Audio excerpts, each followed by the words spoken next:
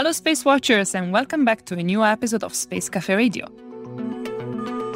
I'm Emma Gatti, contributing editor at SpaceWatch.Global, and today we are going to go to explore a typical Martian home. This is the third episode of our coverage of the Amadi 20 mission, which started on the 4th of October. Amadi 20 is a Mars analog simulation based in the Negev Desert in Israel. The mission is managed by the Austrian Space Forum and is hosted by the Israeli Space Agency. Our guest today is Alon Shikar, architect, lecturer at the seminar Kibbutzim, co-founder of DMARS, architect of the Amadi 20 mission-based habitat site, and last but not least, high school champion for high jumping.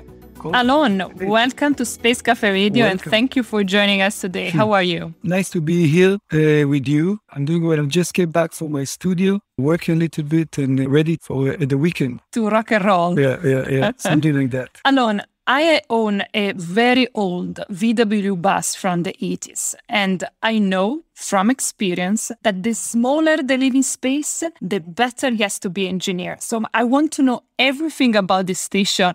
And let's start with the most obvious question. How big is the Amadi 20 Mars station? It's like a small family house in the city. When I was a kid, I used to stay a lot in my parents' bathroom. It was such a small place, and constantly I reimagine or reshape it with different elements, different functions. And I think that's why I thought I need to be an architect. And doing space missions, doing space architecture, it takes this notion, this idea of mixing things together to the next level and to the extreme. The Amadi Base Station, it's our second prototype of our habitat. And the first one was only 15 square meters that can be open until around 50 square meters. Everything was condensed in that small space, including, of course, a very interesting lab, a control area, and, of course, a personal space for the astronauts, a kitchen, place for them to sit together and also enjoy their experiment. The second stage that we built for the Amadi mission, we tried to separate a bit between, let's say, work and free time, recreation time.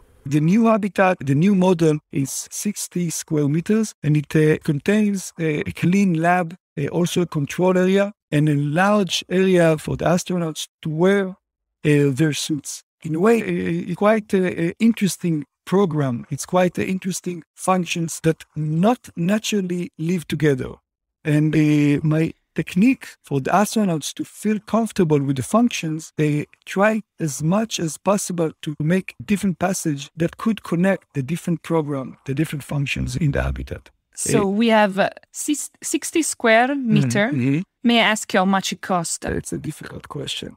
I just want to know if you are in the market range. No, of course. It's really fun. It's a good question. First of all, I have to say that the Israeli Space Agency helped us a lot. And of course, financially, they are the main sponsor of the project, but this really costs relatively nothing. I think for the 60 square, the new habitat and the old habitat together cost us around 120,000 euros, something like that, around $150,000. We did a lot with ourselves. Maybe I could talk a little bit about DMARS because it's an initiative, it's a non-profit organization that takes all the space, Mars, cool geeks and put them together. And we are a band of space enthusiastic and mostly about human mission to space. Let's also say, I just want to clarify, 120,000 euros within the space business, it's a small number. That is correct. I just want to give a concept to this number because maybe people heard this and they say, oh my God, this is a lot. But within the space business is actually a small. I totally agree with you because all of the habitat inside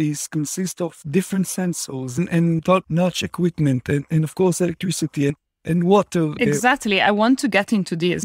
The crew has to live inside the space for a long time. They need to survive. How about food? We have a lot of basics. This is what is interesting about building habitats. And before I answer, we need to clarify the notion of the idea of a habitat. It's a phrase from ecology. It means the overall conditions or everything that an organism needs in order to not only to survive, but also to flourish, to create a community, let's say. And because of that, you really need to tackle, we really need to understand all the ingredients in a way that human need in space, that human need also on Earth.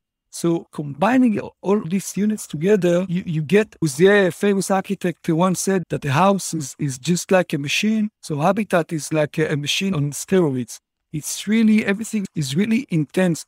I suppose they must be self-sufficient. Of course. So everything needs to know how to live by its own. For example, the electricity, we have a large solar that gave us electricity, the energy.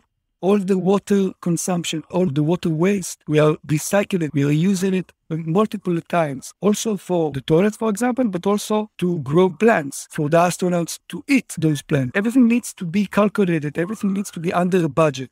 If I go back to the food, of course, we made a lot of calculations. We are designing this mission for almost 3 years. We really understand the budget, the amount of food and water that each astronaut need, and we design everything from this budget. The amount, of course, of storage place, the amount of how much things we want to grow. Everything needs to be stored a very smart way, in a very, let's say, compact. The minimum place that it needs to occupy. So what do they eat? Mostly they eat powders that you mix them with water. At the beginning, we gave them some vegetables and fruits, but because it's a long duration mission, 3 weeks, so the fruits are cutting down and you need to rely more and more on powders.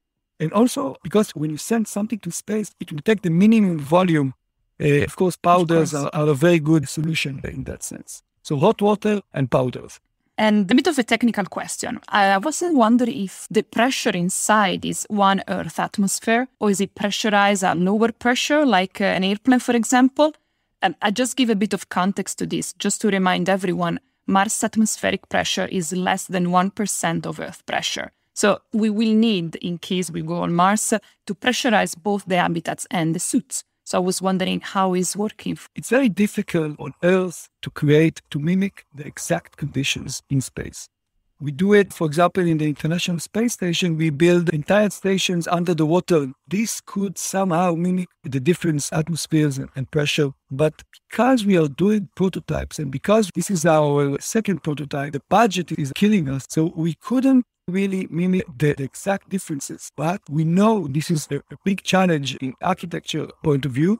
And we did create the airlock. So the airlock, for the listening to understand, it's the vessel, it's the area that you somehow level the pressures between inside and outside. We build it. We have a unit that push air inside of it. So this gives you the feeling that we are lowering the pressure. We are making it high. We are taking time of delay of how much time it takes to reduce the pressure. We are trying to understand all of these conditions, but without really doing the exact pressuring differences. Of course. This is also why we're doing a project like AMD 20, just to try and understand what's the best architecture. For sure, a lot of people say, okay, what is the value? Because you're not really mimicking all the conditions. But when I'm answering these kind of questions, I always like to give the example of water vehicles, space vehicles, or planes, for example. How much time humanity took to develop submarines or to develop airplanes? It took us many years. And of course, now we are in a much more technological advantage period, but still, we really need to build it.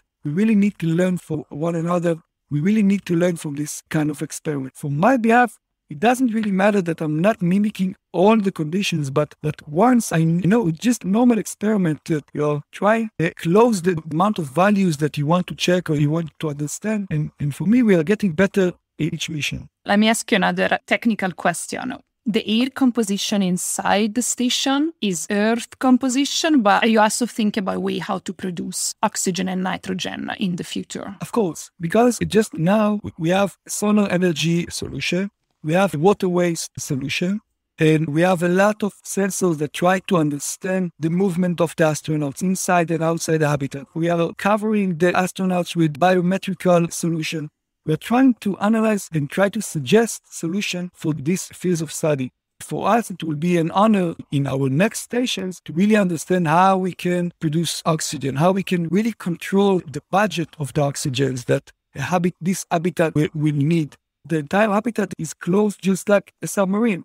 No air is coming from the outside unless we put it in with our system. But still, I think we need a little bit more. I think maybe in our fifth prototype, we will start to really control the quality of the air. Fantastic. What was the hardest part of building the Mars Remote Station? Because I'm an architect and I'm doing a large-scale project, so for me, to build a 100 square meters project, it's quite small. But as I told you, it's a project on steroids, so it's quite small, but I can compare it to 1,000 meters project. And I know the procedure and I know what is the natural flow of this kind of project. Everyone around me was completely stressed out.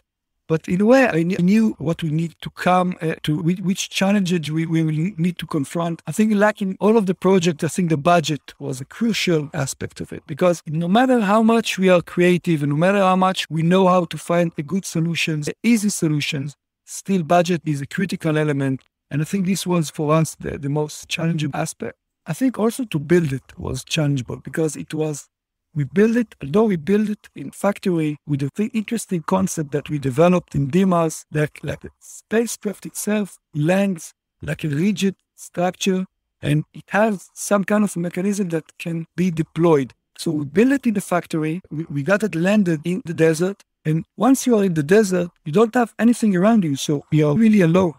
And you don't have energy, sometimes you don't have even communication, but in the sense of materials, in the sense of if something got lost, if something got broken, it's really difficult to find a solution quick. And I think also for me, the Austrian Space Forum came, and the last 2 weeks before the mission, we've been there together.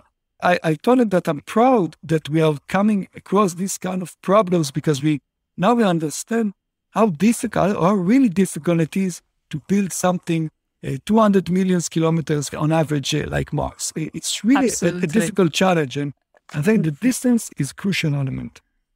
The challenges are incredible, but I can see in the passion of your words and also in the evolution of your story, I almost see the evolution of human history. This is fantastic. The entire concept of building a house in space or on another planet is incredible. And I think we all should feel excited of actually being part of this.